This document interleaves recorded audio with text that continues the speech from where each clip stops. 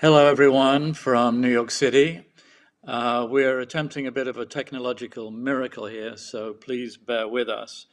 I'm very happy to be joined by Juan Guaidó, who's somebody who knows a lot about the struggle for democracy against repressive regimes.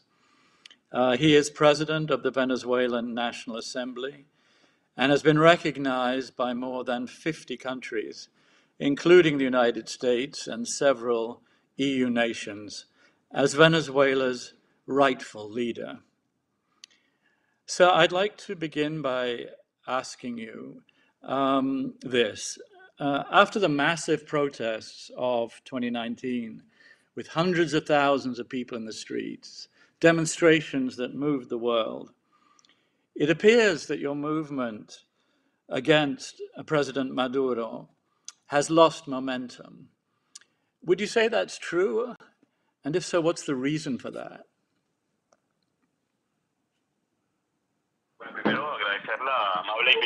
Well, first of all, I'd like to thank you very much for the invitation.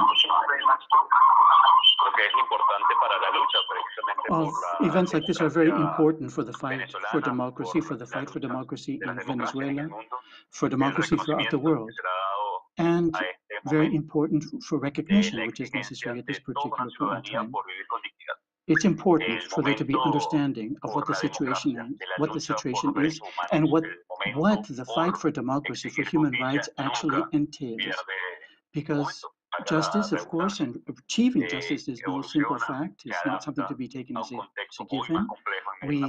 We find ourselves in a very difficult situation in the world today. The context is extremely complex. Now, let us say that, first of all, the Maduro regime is recognized by certain entities, international entities, by the United Nations as well. This is a criminal regime, essentially. And as you understand, it is important for us to fight in a very, very complex situation. The context, once again, is extremely difficult. Changes are taking place in the world throughout, but we find ourselves in a certain quagmire right now. So it is extremely important for us to work in an environment, a context of aggression, a context which is one where violation of human rights is rampant. So this is something that, of course, concerns not only the people of Venezuela, principally the people of Venezuela, but the entire international community as well. The people of Venezuela have been victims of this regime. It's also for reasons of very, very fundamental reasons of protection of human rights, fighting for and bolstering democracy. That's why it's extremely important to continue this particular struggle. And indeed, it is, once again, in a very difficult environment that we are struggling. I understand that. It did seem last year, really, that the Maduro regime was teetering on the brink of falling. And we've seen this quite a lot around the world. Massive movements. We were just hearing Nathan Law in Hong Kong, massive protests. And yet, when it comes to really breaking through and actually toppling the man you call a usurper, it doesn't quite happen. Did you feel it? Why do you think that is? Did you feel at a certain point that a mistake was made, or that he was somehow able to rally support? You approached the military. You tried to rally the military to your side. That didn't seem to work. Why is it you couldn't clinch the deal? I think we all recognize what a terrible, repressive, corrupt regime you're up against. Indeed, a United Nations Human Rights panel just last month found Maduro and other leaders of his government guilty of crimes against humanity, killings, torture, sexual violence. I think the world knows this, but why can't you clinch the deal?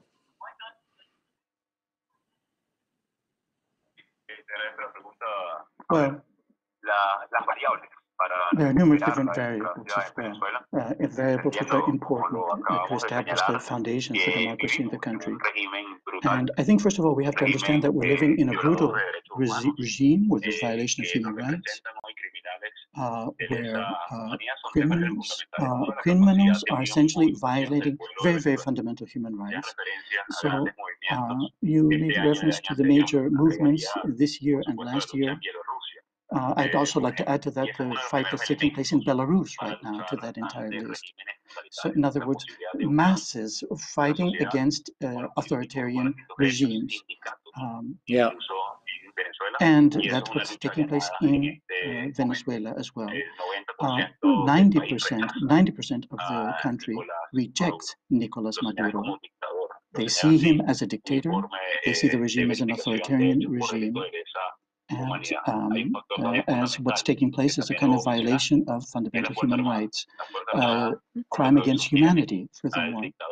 So now, of course, the armed forces, you mentioned them, they spiral around, of course, Maduro. They are linked to drug trafficking. They're linked to terrorist activities themselves as well. Indeed, it's not this single individual. It is this conglomeration, if you like, Maduro and the armed forces. But we have to continue. We have to continue our fight as well, trying to convince, trying to somehow win the minds, the hearts and minds of the armed forces as well, that it's absolutely necessary for them to participate in the process in order to achieve democracy and stability in the country.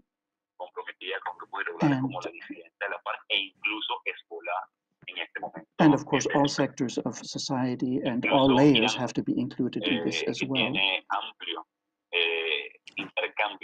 Now,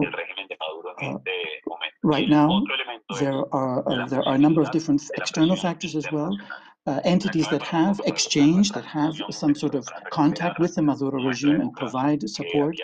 These parties are complicit in violation and human rights violation as well. So, indeed, once again, this very, very complex situation has led to great instability in the region, controversies developing, conflicts of different sorts between various different entities, so complex that it really blows the mind, essentially. And perhaps this entire web of situations is one that leads to these individuals remaining in power, these totalitarian figures staying where they are, entrenched. So I think what we have to do is we have to mobilize. We have to mobilize not only domestically, but internationally as well. And once again, bring all the layers of society into the game, be that social layers or, of course, the armed forces in this instance as well.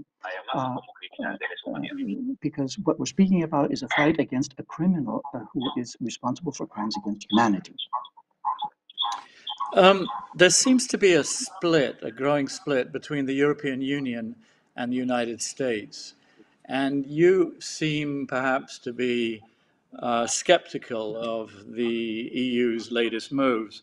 The EU sent a mission to Caracas recently and is trying to, as far as I understand it, is trying to salvage the legislative elections scheduled for December, which you have dismissed as a fraud. And you seem to have dismissed this mission too, saying that if the election is delayed, a delayed election is still a fraud. So your position seems to be no, no, no to these legislative elections, even if the EU thinks it can make them happen, and that might be a good way to secure a transition. Meanwhile, the Trump administration, in the person of Elliot Abrams, has dismissed what the EU is doing as cowboy diplomacy, which seems a bit rich on the face of it from the Trump administration. So in this apparent spat between the EU and the United States over what to do about these legislative elections, who do you side with? Are you in fact siding with the Trump administration and dismissing Europe's efforts, or not? Now, the solution to the crisis, of course, in Venezuela is linked to presidential elections and parliamentary elections. We have established 5 particular conditions for these elections to take place in an effective fashion. What we want is for real elections to take place and not sort of legitimization, if you like, of a dictatorship. If these elections are to be manipulated for that particular purpose, then it's ineffective and there would be no sense in that. I think it's quite clear that there isn't that popular support there for the Maduro regime. We want no prisoners, political prisoners. We want no torture. We want none of these types of human rights violations that are taking place. We want also, indeed, for there to be arbitration, if necessary, an arbitrator, in other words, and an electoral commission which functions in an effective fashion. These are some of the conditions that are necessary in order for proper parliamentary elections to take place, and of course, following from that, presidential elections as well. I think, indeed, we do feel that an approach has to be very, very delicate indeed. There has to be understanding that the elections fine, but elections have to take place under specific conditions. And I do feel that that is something that has to be understood by the European Union. Right now, I think it's very important also to emphasize the fact that we have to have legalized political parties. We can't have elections with there are limitations as far as which political parties can participate. And once again, we have to understand that these elections will be taking place in a situation where right now we have a dictatorship. We have to orient the vote, if you like, or there has to be an arbitrator, there has to be observation, election observation. Those types of missions have to be in place. And this is where we have the various views that are presented either by the Organization of American States, the United States, or the European Union. I think, indeed, there has to be an understanding that for democracy to exist, for those necessary steps towards democracy to be conducted in an effective fashion, that we have to have proper communication. We have to have the proper conditions in place for elections to take place in a democratic fashion. And I think it's very, very careful to not convert these elections into some sort of legitimation process for the regime that's in place. And indeed, the Organization of American States has a very important role to play. We're all here. We're all ready to do all of the necessary steps and to to adopt the necessary conditions, except for the regime, in order for those elections to take place. But I think, once again, these conditions have to exist. Once again, we don't want to legitimize through pseudo-elections something that is unacceptable. In other words, the authoritarian regime. And I think, indeed, those 5 particular conditions that we've made quite clear have to be adhered to, and they have to be met for elections to take place effectively. Thank you. Do you think, sir, that the EU mission was useful? And clearly, Josep Borrell, the foreign policy chief of the EU, believes. I think once again, if those 5 conditions are met, and if the EU is along those particular lines working together with us, then we will be able to take those necessary first steps towards democracy through legitimate elections. I think it's quite clear. We have the examples from 2019. We have the other examples of the past of how elections can be hijacked. So once again, let's make it quite clear that the intention for dialogue on the part of the government doesn't exist right now. It doesn't exist right now. So I do feel that the necessary steps have to be made for us to be able to achieve, as I mentioned earlier on, this type of situation. And all have to play an effective role, be it the European Union, be it the Organization of American States, the United States, all have to work together in this particular direction, in this struggle. And I do feel that right now everybody is moving in the right direction towards establishing a system for legitimate elections. Good. What did you make of President Maduro's apparent softening, his decision to release more than 100, I think, opposition politicians. He's made various apparently conciliatory gestures. Do you think the leopard is changing his spots?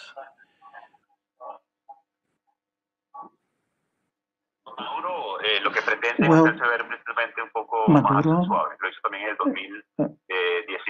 since 2018, there have been certain steps that have been made, but let's not forget that we have the political prisoners at the same time.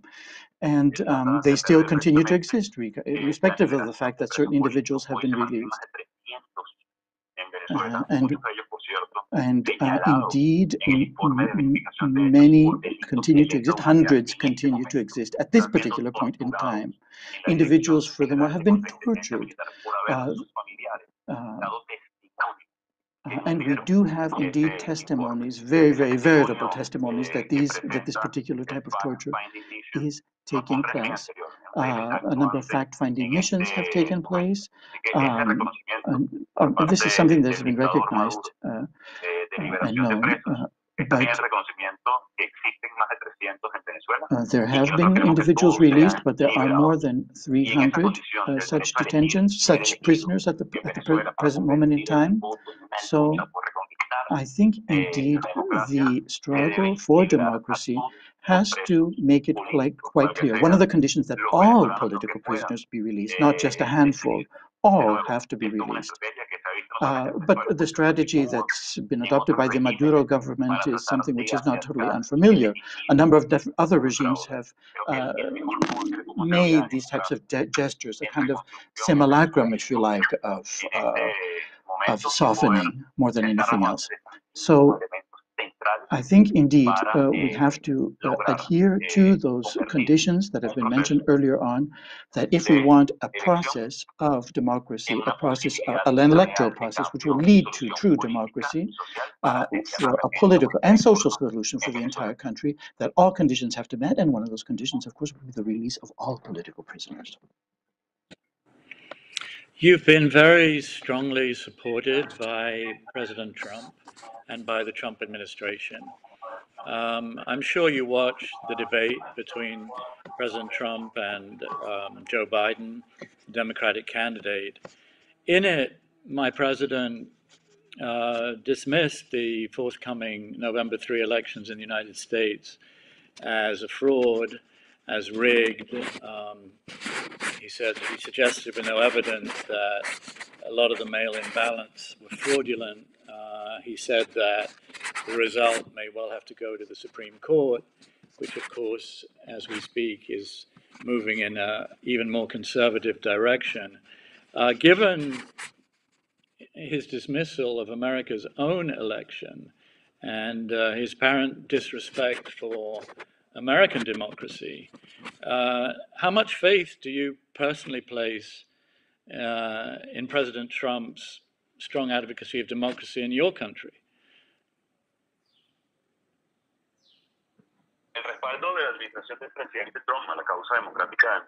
Well, now, I think, as you know, the fight for democracy in our country has been very, very firm and concerted, and with a character of determination as well, and at a number of different levels. We've been working, and now we have also been working together with the different with the Trump administration, also with Congress, with the two houses of Congress, with the House of Representatives and the Senate as well. We've been trying to deliver the message about the situation in Venezuela and the need for support as well, and issues such as freedom of expression, different fundamental human rights. Of course, all of this is part of a democracy with all the trimmings. And I think, indeed, it's simply important to strengthen participation, for people to understand in both continents, North and South America, the importance of these particular very, very important fundamentals. Let's not forget that we live in a dictatorship right now. Of course, in the United States, it's a totally different situation. There will be participation. Parties are free to participate, and of course, there is full respect and support for the institutions that exist in the United States. Whereas, as far as the kind of rotting structures that we have in Venezuela, where there's very, very little support or very little respect for those that we have here, very, very difficult to draw any comparison whatsoever, of course. But and also that the role of citizens, in the power process, that the kind of cornerstone, if you like, of democracy, that is something which totally is non-existent simply here, whereas in the United States one couldn't say the same. You are a passionate fighter for democracy, and your fight has moved a lot of people. As you look around the world, is there a beacon of democracy for you? An idea or a country that inspires you particularly?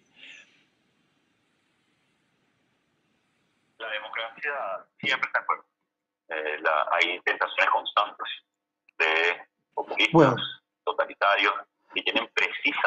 there are, of course, numerous different types of regimes, and there are those types of regimes that hold in their clutches the populace, the entire population of a country. And of course, those regimes are ones where there is no respect for human rights whatsoever, where fundamental liberties are curtailed, and where that fundamental respect for citizens simply does not exist. And we see these types of regimes. These types of regimes go hand in hand with crumbling institutions as well. And we have numerous different examples. We can see situations which are similar to the situation that we have here in Venezuela. We have, for example, what's going on in Nicaragua right now as well. But I think it's very important to understand, and for citizens to understand their rights, that the necessity to respect their rights. And I think indeed we have numerous different very sad examples in the world. I don't know what the good example would be, but the sad examples indeed, Belarus, Nicaragua, struggles against dictatorships, which are very much part of our times and something that people encounter through the media on a daily basis right now. So I think indeed one has to understand the nature of these particular regimes, the terrible suffering of individuals that are smothered by these particular regimes, and also I think it's very important to underline the need for struggle against these regimes and not take into consideration any sort of commercial gains that might exist by using these regimes or using them as implements for some other purpose. The main thing is liberty, the freedom of human beings, and for people to be able to live in a democratic society. How do you explain the resurgence of nationalism and authoritarianism around the world? I mean, if in 1990, at the fall of the Berlin Wall, the communism, the disappearance of the Soviet Union, someone had suggested that 30 years later, somebody like Vladimir Putin could dismiss liberalism as finished, they would have said you were crazy. And yet we see around the world this resurgence of authoritarian or repressive, nationalistic, the slogan of the President of the United States is America First, ideas. How do you explain that?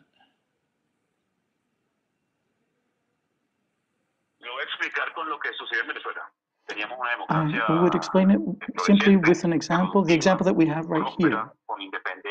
A country where there was some sort of structure in place, where there's natural resources, there's wealth, there is, and the undermining of the various positive aspects of the society and of the structure with an authoritarian, if you like, poison. So I think here we've seen a wonderful example of a mixture of populism, the undermining of institutions, and indeed, there are numerous different factors in our world today which have exacerbated the situation. Perhaps the flow of information, the speed of transfer of misinformation or non-information, if you like, as well. Maybe that plays some role as well. But I think indeed a wonderful example is what has happened here with the undermining of democratic institutions and different populist messages which have been delivered as well.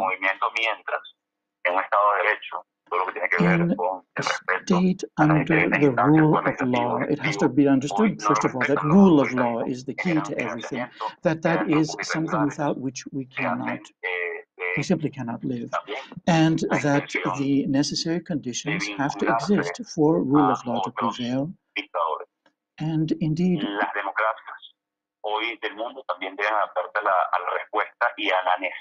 I think indeed right now democratic-minded individuals rather have to really listen very, very carefully, gauge the situation, understand what the needs of the populace are, what the demands of people are, what the finer points of the defending of human rights, what that entails. And democratic-minded individuals throughout the world have to fight for those principles and understand that they are indeed under threat. And I think indeed these very, very fundamental values have to be disseminated, they have to be bolstered, they have to be defended against totalitarian tendencies or totalitarian undercurrents, wherever they may exist. But once again, I do feel that here we have a wonderful example of that deterioration that you mentioned in the world. And indeed, our struggle is out there for us to fight. You know, when you think about the factors that have allowed nationalist authoritarians to thrive, you know, is it growing inequality in our societies? Is it the perceived impunity of the rich? Is it the impact of the internet? Is it the feeling among many people in many societies, democratic societies, that they're marginalized? Is it immigration? I mean, these figures emerge because they respond to certain forces and feelings in society.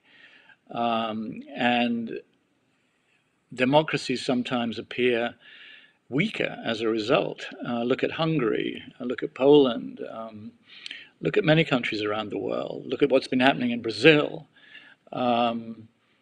Is there any one factor that you would point to? As I said, you're a fighter for democracy. If you were speaking from some platform to all, but like this one, to all the Democrats of the world, what would you say we must do to safeguard this very, very precious thing, which is our freedom and our democracies?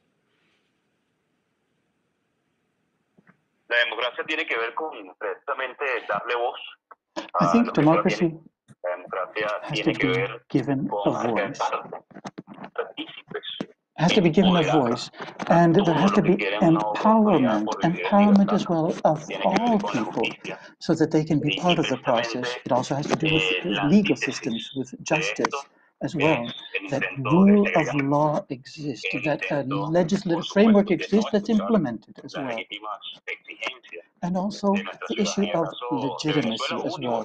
It has to be understood that legitimacy is absolutely key for democracy to exist. And citizens must understand that this is something that is absolutely imperative for liberty to exist.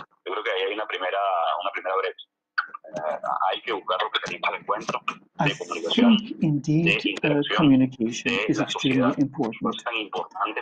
And I think indeed that problems in the systems of communication, or rather in the dissemination of information, that here there are problems that exist. Now, we frequently see this phenomena that we have dictatorships. These authoritarian regimes are dictatorships of a minority. So perhaps we're speaking about the usurping of power by a minority of individuals through manipulation, through misinformation as well. So, once again, we have examples of that around us. Nicaragua, for example, and I think indeed participation of the public, is absolutely important. Tolerance as well, understanding and tolerance. This is something which has to be taken into consideration as well. So some very, very fundamental, if you like, emotions.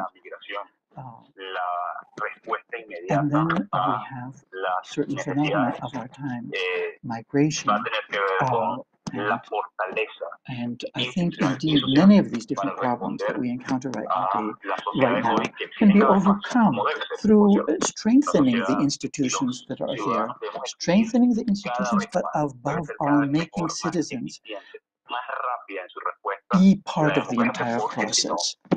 Because that participatory element has failed to a certain extent. We don't see people involved. And I think indeed these are some of the issues that have to be taken into consideration. We're running out of time, but very quickly, sir. When will we see a democratic Venezuela? Next year? Year after? Well,